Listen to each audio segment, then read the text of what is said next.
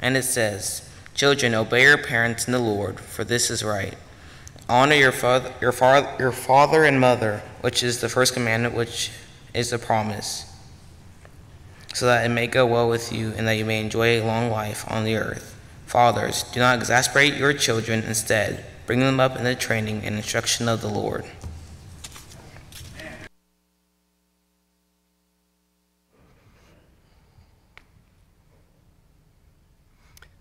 Thank you, Josiah. It's great seeing everyone here today. We finally got a little bit of rain, so that's our weather change for the year. Hope you enjoyed it, and it's done now. There's a lot of things that have to do with families and the way families function, and we're not going to cover everything this morning, but we wanted to look a little bit at what it means to provide honor in a family and just what the Bible has to say about that. And so in looking at some of the passages, we've been talking really about what's core. I think if you're ever going to change your life or be able to do anything different, you have to know where to start from. And sometimes we don't know what the basis is, and so we don't know how to change the things that are supposed to change, because really we need to go back to what's the basic, to what is the core. And we've been looking and going through, I'm sure you've realized by now, the 10 Commandments. The first 4 of those talk about a relationship with God. And so as they talk about this relationship with God, it talks about there being one God, and that we don't make pictures or images of that one God because it would take away from Him. Also, He has invited us to be in His name and in His power, and so that's where we live and that's where we exist. And then He talks about keeping what is holy and about being able to respect God and the things that God says are holy. And so the next 6 deal with relationships. And so Jesus' summary of love God and love your neighbor is seen even in these commands. And so the first one of those about relationships starts with family. And if we could get family right, it would solve so many things in our world today. This is the core. This is the basic bottom line. And the reason we deal with so many other things that end up as problems is really because we didn't get family right to begin with. And so we want to think about what family is and what family's all about. The passage that Josiah read to us is from the New Testament. It's kind of the beginning. He starts with showing honor in family because that's kind of how you're able to do this. So when he talks about showing honor, the first way that someone would show honor would be if they listen to you and do what you say. I mean, if they can't even do that, well, then it starts from much further back. How can we do that if we can't even understand what it is that you say and we don't pay attention? We're not going to do anything. That's already a setup for chaos right there. And so he says, children, obey your parents. That's a way to honor them. That's a way for them to understand that you are treating them with respect, that you are giving them honor. And so do what they say. Now, I understand they're forgetful, and I understand they need to be reminded, and I understand sometimes they just don't want to, because I was one of those. And I'm sure you were too. And we remember times like that, and so we can realize as we're raising our children, okay, they're just like me. Rats, I was hoping I got somebody else's kids that were better than mine, but I hope my kids would be better than I was when I was a kid. That's always the worst curse on any child, is I hope you have a son just like you. So we just never wanted to do that to their wives, but oh well. The other thing he says here in this passage is don't frustrate them, because I think that's what happens sometimes. It's too easy when they're small to tease a little too much and to push a little too hard, and they get a little bit frustrated with us. They get upset, they get angry, and it's easy to go too far with that. He says don't frustrate them.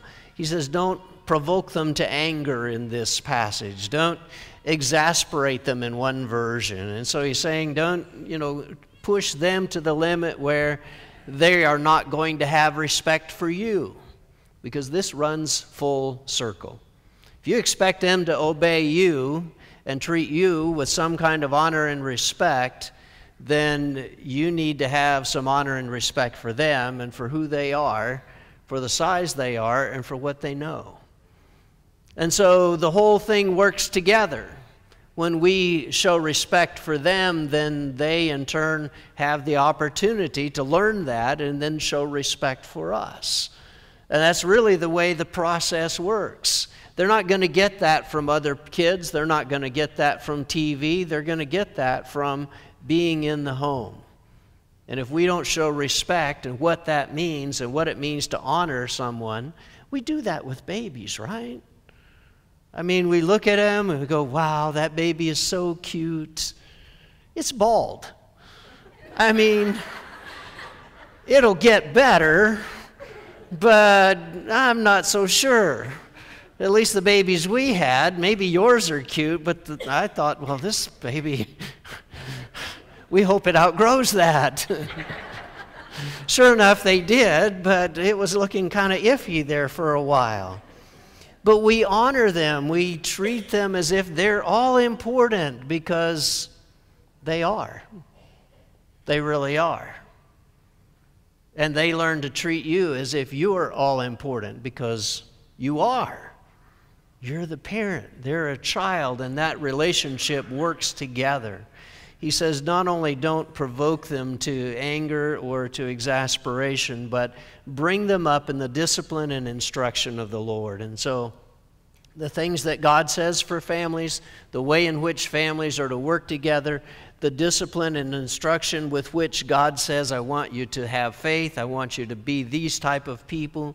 He says, here's what we do for those, and here's the way in which we would treat them so that they understand what it is that God wants. That's not the job of the church, to raise your kids for you. Now, we have Bible class and we try and teach some things, but that responsibility falls back on parents. You bring them up in this discipline and instruction of the Lord. And of course, to do that, you have to know what that is first. And so part of that is your study or realizing how you were raised as a child. And so this cycle just can go on and on and on. And this is the way that God has designed it and the way that God understands it. Adults are to be respected and children are to be praised so that they know how to reach a place of honor. Honor your father and mother is a command with a promise. And so what's the promise? Well, the promise is that it will go well with you, because believe me, it doesn't go well if you don't honor your parents. There's usually some discipline involved. He says, it will go well with you and you will live long in the land. And so he's pronouncing this blessing on them and being able to say, here's something that will work in your advantage in your life. So your life is much easier, your life is much better, and there's a little bit more to this promise. See, the promise comes out of Exodus chapter 20, where we have been talking. The promise comes out of the fifth command, honor your father and mother so that you may live long in the land and the Lord your God is giving to you. And so this whole idea of honoring parents starts from the very first time God gives a law. And he first talks about himself and he says, I want you to honor me, realize I'm the only God. And the very first command on relationships that he gives is honor your parents. That is the basic of all society. Honor your parents. So that, everything depends on this. And if you can't do that, then we're going to be in trouble. And so as you look at what happens with this, he says this has also a promise. And so you can kind of see the promise here that you will live long. Because when you look at the rest of the law in the Old Testament, disrespectful children were not tolerated at all. At all. Exodus 21 and verse 15 and 17 say, you know what? Anyone who attacks his father or mother, put him to death. Yeah. Leviticus 20 and verse 9, if you curse your father or mother, put him to death. Deuteronomy 21, 18 to 20, he says, if you have a rebellious son, the people are to stone him. That would solve a lot of the problem of not honoring your father and mother, right? So I want you to know that that's in there. It was a serious thing because children either did this or they did not survive. So when he says it is a promise, you will live long in the land, because if you don't, you may not live long, period. And it may be God that takes you out, it may be somebody else that takes you out, but we are not putting up with a disrespectful child. He says, do not have that. I do not have that. You as parents do not put up with that. Whatever it takes, do not allow that to happen. He says to the point of death. This is an Old Testament passage. Please do not do this in America. You will be in serious trouble for doing this in America. And so I am not advocating killing children, all right? Please do not misunderstand this. I am just trying to say this was a serious thing. For God to say, honor your father and mother, it had some very serious consequences, because it is the basic core of society. And maybe God gives extra days for children that do honor their parents. And so certainly there's a blessing possible with this. Jesus picks up another side of this, I think, in this whole basic idea of family in Matthew 7 and verse 12, where he gives us the golden rule. So whatever you wish that others would do to you, do also to them, for this is the law and the prophets. And it plays into this whole thing. Whatever you wish that they would do to you, you do to them. So children, if you wish they would give you honor, you give honor to them. Parents, if you want honor, then you honor them. It works in a cycle. If somebody will start the cycle of honor and respect, the cycle can continue. If everyone refuses to start the cycle of honor and respect, it doesn't have a chance of getting started. God says, I'll start, I'll give it a command. If you're going to be my child, you are going to honor your father and mother. Every one of you had one, both father and mother. Everyone has that. Nobody gets out of that. There are no exceptions. I'm glad I didn't see any hands. But that's what he's trying to say. He says, the way that you want to be treated is the way in which you will treat other people. Teach them how this works. Because if you're nice, they'll be nice. And if they are nice, please be nice. I mean, that's what it is. You cannot abuse or mistreat people because you're in a bad mood. That's just not acceptable, because it's going to start that whole downward cycle, and it's going to cause lots of problems later. Parents are to model the behavior they want to see.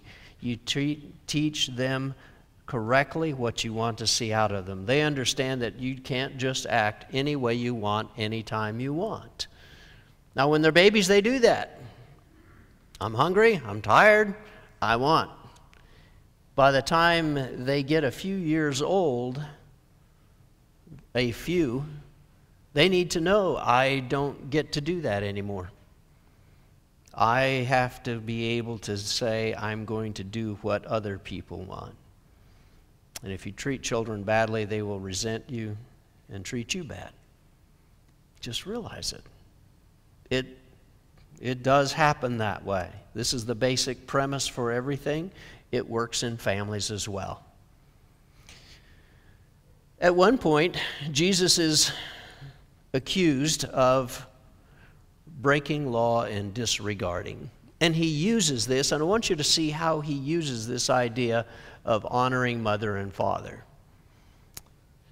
So in Matthew 15, verses 1 through 9, it says, when the Pharisees and scribes came to Jesus from Jerusalem and said, why do your disciples break the tradition of the elders, for they do not wash their hands when they eat? And he answered them, and why do you break the commandment of God for the sake of your tradition? For God commanded, honor your father and mother, and whoever reviles father and mother must surely die. But you say, if anyone tells his father or mother, what you would have gained from me is given to God, he need not honor his father. So for the sake of your tradition, you have made void the word of God, you hypocrites. Well did Isaiah prophesy of you when he said, this people honors me with their lips, but their heart is far from me, and in vain do they worship me, teaching as doctrine the commandments of men. And we just crossed over the line, didn't we? My dad would say, you've gone from preaching to meddling. But this is in Scripture. So let's understand what Jesus is saying. The Pharisees come with a question of law. It's all about ceremony. It's all about tradition. It's not about cleanliness of hands.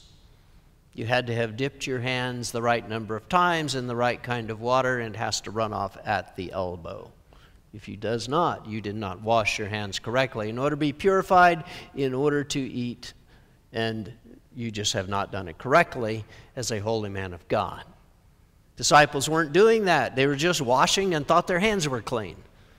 And Jesus had not insisted that they do it in the tradition of the Pharisees. And Jesus counters with, well, why do you take tradition and break God's law? And this is the one he picks. This is the one he picks to say, here's the one you're breaking. Honor father and mother. And whoever does not and reviles father and mother, and he brings up the punishment, must die. New Testament. Again, don't kill your children. There are other options. The one who curses father or mother is in a serious place of disobedience. You see what God has in mind, and Jesus supports that. His definition of this is, I want you to take care of your parents. Honor your father and mother means taking care of them when they get older. It's not getting out of the responsibility, because see, what they would do is they would give all of their money to God. When the collection plate comes around, they would go, here is an IOU for everything I own, every bank account I've got, everything I possibly have. It is all given to God. Of course, God, you want me to live in a nice place, right? So I'll keep the house. And I have to get to work, so I'll drive the car. And I, have to have friends to encourage, so I'll keep part of this bank account. Just to do your work, God. But when parents needed something, I don't have any money for you. Because everything I get is given to God. And it's just a loophole they're trying to create to get around the fact that God said, you know what, with family, you take care of family. They're trying to get around that and say, no, we don't want to take care of family. I mean, we started and they were our parents, but, we're done with them. We're tired of them. We got out on our own. We got off, and we can do whatever we want to now. And he says, with family, you take care of family. I don't know that we hear this much today. And so he says, you are nullifying what God wanted. Who has the responsibility to see that this happens? Is it because the parents are asking, or because the children want to do this? And I think really it has to come down to who's the one trying to show honor. Whoever's trying to show honor, that's where it begins, is with you trying to show honor. It doesn't say how. There's no definition as to how. Please don't misunderstand this. Sometimes they would have family live with them. Sometimes that's not the best way. It might be a good place of care, but he says it's not just that you don't care. It might not be the same house, because sometimes parents can't stop bossing their kids around. They treat them like they're little kids. You cannot do that. They grow up. They're adults now. And you're not going to treat your 2-year-old the same as you are your 18-year-old or your 40-year-old. You cannot mix those. You have to be able to treat them differently. So be careful with this. My children learned this very early on. Dad, be nice. We are the ones picking out your nursing home. Okay. Does that give you a perspective on this? So maybe there's an incentive for being nice. I see 2 huge holes in society today.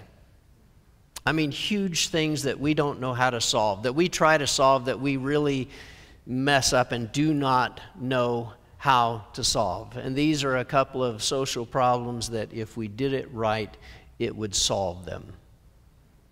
I think we have a history of not doing it that way, and there are many others who are not Christians who don't follow this, and so that's the reason we are where we are. The first one of those is people get older. What do? Sometimes they care for themselves, sometimes not. We need to take care of older people. God's answer to that problem is family. It just is. That's family. It's the place where that is done. Not society, not church. It is family. They raised you. Treat them the same way they treated you. And that's really what he's trying to do. It's the golden rule. It's there all over again. In 1 Timothy chapter 5, as Paul writes to Timothy in Ephesus, there's a problem with that, and so I'm just going to give you some of the instructions he gives. He says, honor widows who are truly widows. But if a widow has children or grandchildren, let them first learn to show godliness to their own household, and to make some return to their parents, for this is pleasing in the sight of God. She who is truly a widow, left all alone, has her hope on God and continues in supplication and prayers night and day. But she who is self-indulgent is dead even while she lives. Command these things as well, so that they may be without reproach. If anyone does not provide for his own relatives, and especially for members of his household, he has denied the faith and is worse than an unbeliever. There's some serious punishment here. What? Do you think God meant that? Really? Well, it is black and white.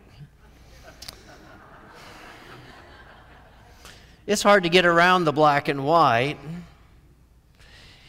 And it is a New Testament teaching. This is not just an Old Testament scripture. This is a New Testament teaching, and he tells Timothy, in your church, I want you to teach this, that there needs to be respect for parents, honor parents. And then he talks about what happens. Some of them are widows, and they are widows completely because they have nothing and nobody else. And some of them lost their husband, but they still have lots of kids. He says, how do you solve that? You solve that in a family. How? It doesn't say how. There's a lot of different options. But he says, that's for family. That is pleasing in the sight of the Lord. And there's certain behavior expected out of the widows. The ones who pray all the time, the ones who are there and they set their hope on God and they continue in this prayer. He said, but some of them are not like that. Some of them are just self-indulgent and they're going to use up whatever they can use up. And he says, we don't permit that either. This is not a simple answer, is it? Because families are messy. And families are messy all the time. So he's not giving you how it works. He's just saying, this is the place where it works.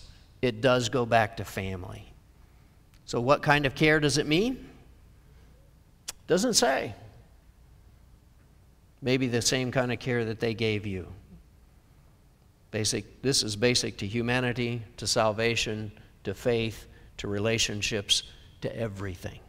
If we get this one part right, do you think it will change our society? Absolutely. It will solve so many things, because this is such a huge problem in our world that we've come to where, well, government ought to do it. Really? Nothing in here about government doing that. But you know what?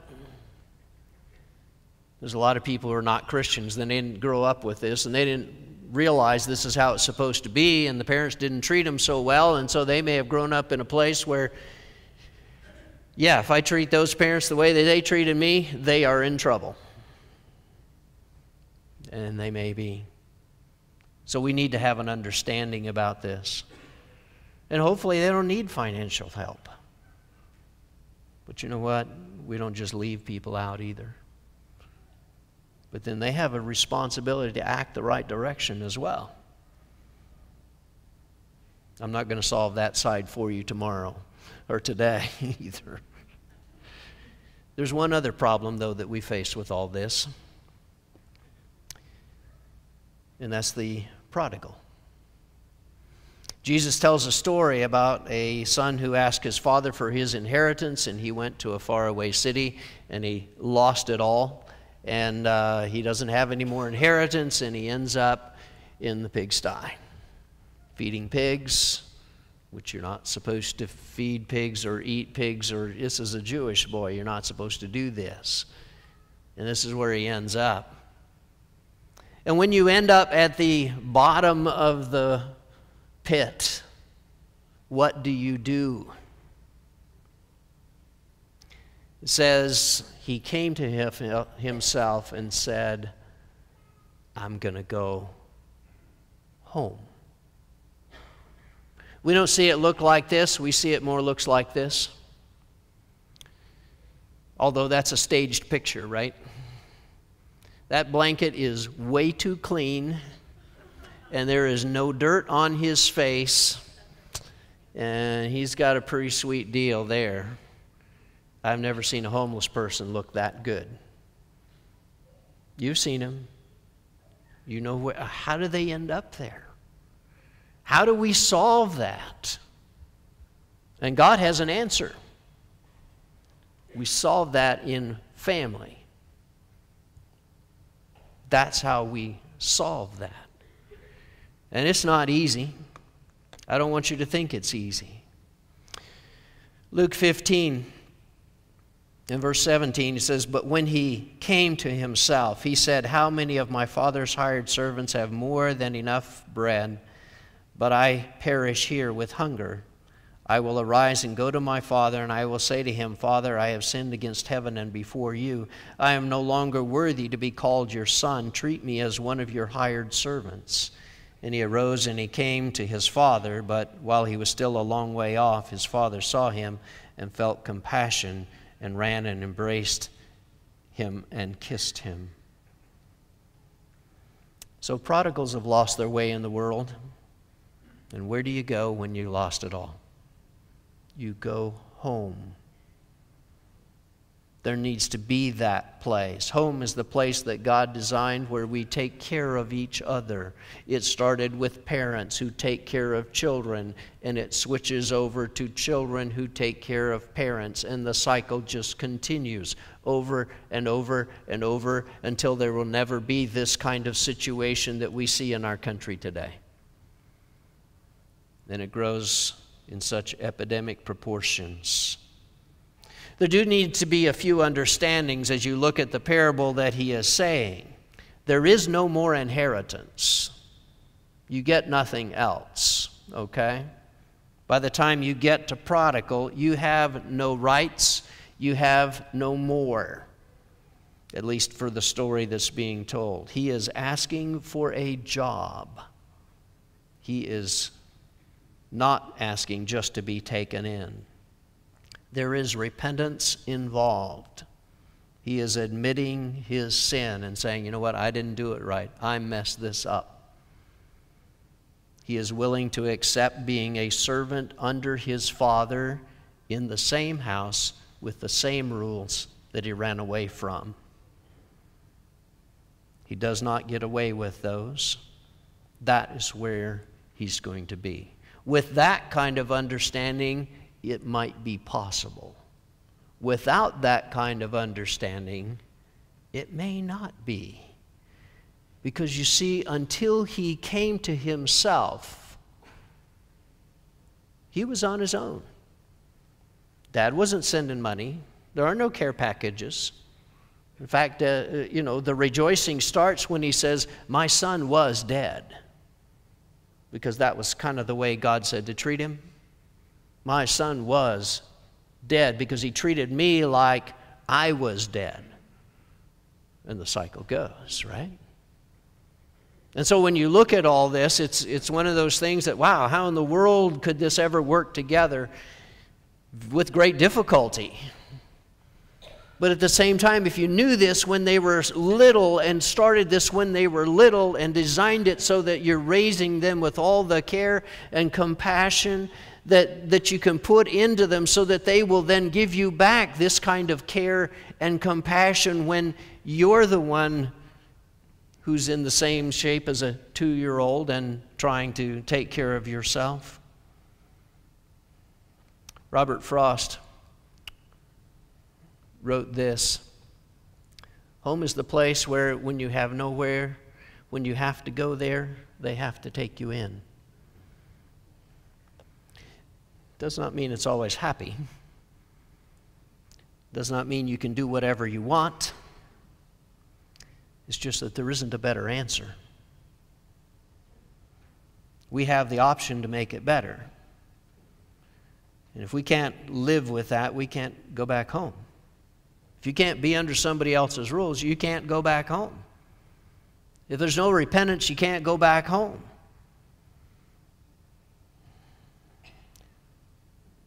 He may deserve the worst treatment. But families can be forgiving. Families can have compassion. Families can show grace because they know everything about you and everything that has gone on and everything that you have done, and they are in the best shape to help you get through this. And home will take you back, but it's going to have the same rules. It's not a simple solution, but we don't put up with rebellion and disrespect. If you have that, then you haven't come back home yet.